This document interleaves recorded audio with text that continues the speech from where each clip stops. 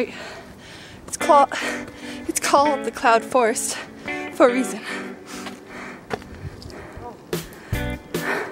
So we're right on the border to, well, yeah, right where the Amazon rainforest starts, and just Machu Picchu's down there somewhere.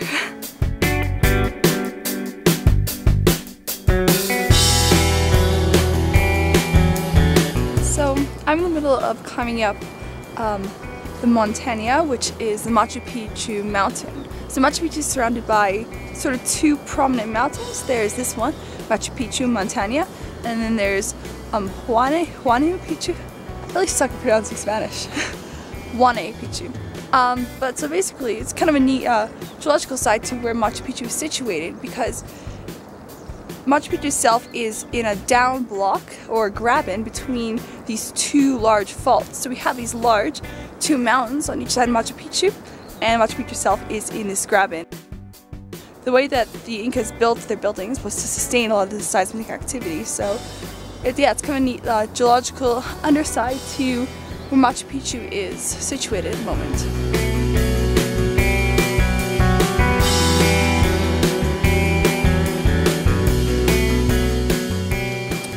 So most of Machu Picchu and the surrounding mountains are composed of granite, so it's this igneous coarse-grained magmatic rock, which they used to build most of the buildings in Machu Picchu.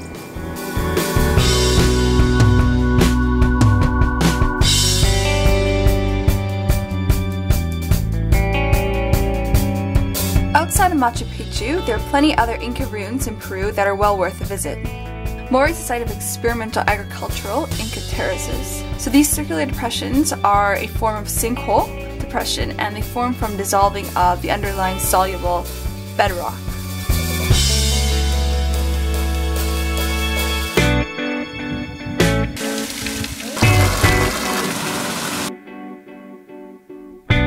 There's a rat over there here, and running when you're over 2,000 meters makes it really hard to catch your breath. So I'm a bit out of breath for like several minutes now.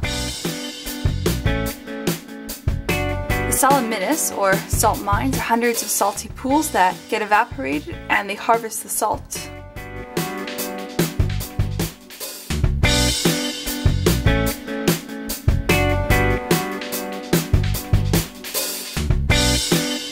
So I'm here in Pachacamac. Alright, so this is the mudstone. So it's just a rock with really fine-grained mud, and these are really what the Incas used as a bricks for the foundation for Mud City, which was pretty cool. Now my friend from Peru, Billy, is going to explain what I just said better and in Spanish. Okay. Pachacamac. Esta es una huaca.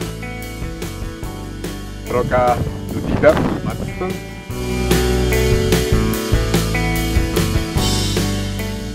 I'm here at the top of the Sacred Valley.